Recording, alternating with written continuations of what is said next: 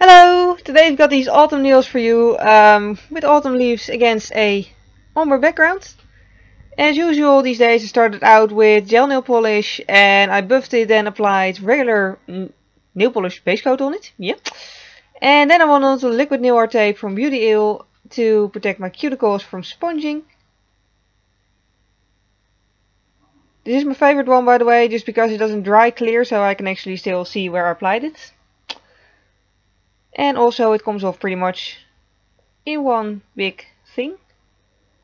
And yeah, the sponges I used, they have a flat side that's about the same length as my nail, except for my thumbnail, that was longer than that, but yeah. And I just applied all 5 colors on it. I just made really thin strokes because, again, I wanted to apply 5 colors on it.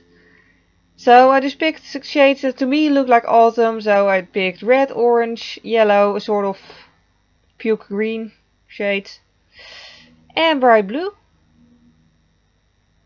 And then the sponge onto my nails. I only did 2 layers I think, but you can do however many layers you need to get it opaque. The colors I used, by the way, like the specific nail polishes, I'll just list them down below in the description box as usual. But I think most of them are Essence, and the blue one is Max Factor, and the dark red one, if I'm right, is China Glaze. But yeah, anyways, when everything is on the nails but not yet dry, I peel off the liquid nail art tape. Do make sure to do this while the nail polish is still wet, because otherwise you might tear it. And if there is some nail polish actually on the cuticles anyhow, just use some acetone and a brush to remove it. There wasn't a lot this time, so that's good. And then for the leaves I used this black nail polish from China Glaze. And yeah, I didn't want very...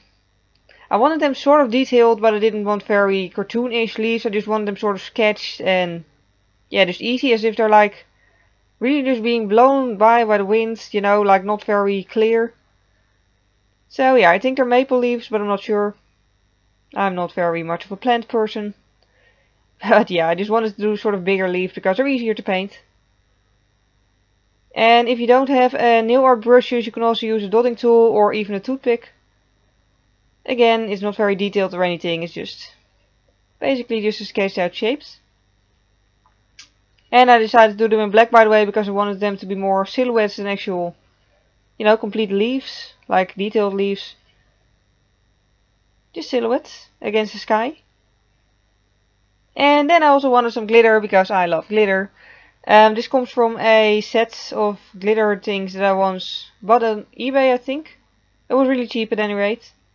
And I just used a very thin top coat to glue it on there. You can do this nail per nail, but if you're quick enough with the top coat, then, you know, it works this way as well. Just make sure that, you know, the top coat you applied first isn't dry yet when you start applying the glitter. But yeah, just do the glitter onto the nails. I used a paper sheet underneath it, by the way, just so I can just fold it and just shove all the fallen glitter back into the bottle afterwards, so I won't waste any. And then I just carefully tapped it onto the nails to make sure that like the bottom layer of the glitter is really pressed into the top coat. And then I just shook off my hands on the paper, which I didn't film. And then went on with a little brush. I think this brush was from a blush at some point in time, really old. You can also use another makeup brush or just whatever soft brush you have will do. And I just used that to wipe off most of the excess glitter. And then I decided to also do an outline again. Because the glitter covered better than I thought it would actually. So yeah, I decided to just do an outline so it actually would still look like leaves and not like random gold spots. And then I decided to also add some stripes within the leaves, like just a little bit of detail.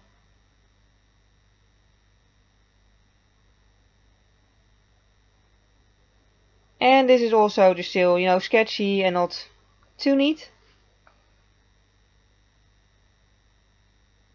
And as you can see, there's also some glitter stuck on the umber part of the nails, but yeah, I didn't mind it. There's never too much glitter.